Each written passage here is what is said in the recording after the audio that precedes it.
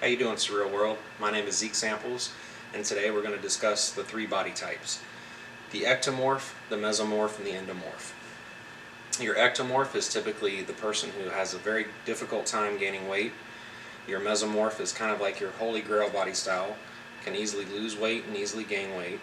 And your endomorph can gain weight no matter what, and has a difficult time losing weight. But don't get discouraged if you feel you can't succeed in a weightlifting or nutritional program, because you can. Genetics can dictate your body shape or type, but results are possible with any kind of nutritional or weight management approach. Well, that wraps up our three body type variations. I hope to help educate you a little bit on maybe what you are, or what your friends or family are, or where you came from, and where you can go, the possibilities with a proper nutrition and exercise program. Being a certain body type can be a blessing or a curse. Depending on our genetics, we can be three different categories. Also, depending on our diet, we can also change how we live through those categories for the rest of our lives. In this video, I want to discuss the three different body types. Ectomorphs typically eat just about anything they want to and not gain weight. But if they're trying to gain weight, it can be very difficult. If an ectomorph wants to lean down, he will have little trouble doing so. But most of the time, you'll see ectomorphs as skinny fat, and if their diet isn't right, then they won't lose that excess body fat. So an ectomorph can have a hard time losing weight, just depends on what his diet would be. The endomorph body is round.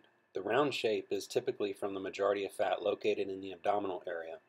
Not all endomorphic shapes have this central obesity, but it can be an easily distinguishing trait. Women tend to store fat on their lower body and their hips, thighs, and buttocks, giving some women a pear-like shape to their bodies. Women also tend to store fat closer to the surface of their skin, which we call subcutaneous fat, increasing their tendency to form cellulite. This fat is less associated with disease and is a more cosmetic issue for women. Keep in mind that muscle weighs more than fat. The density of muscle is much greater than fat, pound for pound. In both of these images, you can see that each of these people, believe it or not, have 10% body fat. The mesomorphic body is kind of like a hybrid. They can lose weight easily, and they can also gain weight easily. Depending on their diet, just depends.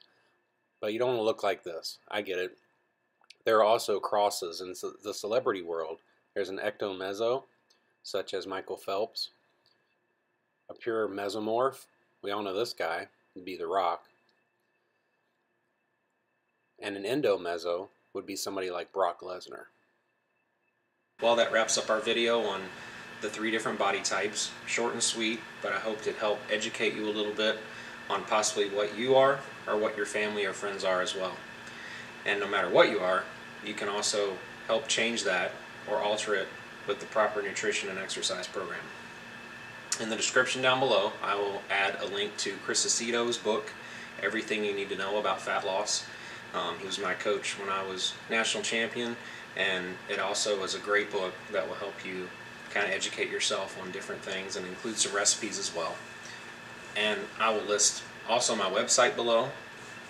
And please like this video and subscribe to my channel. Many more videos to come. Now, this is the first of many. A little scratchy, but I promise they'll only get better. Today is tomorrow's yesterday. Decide what you're going to do with it. Have a great day.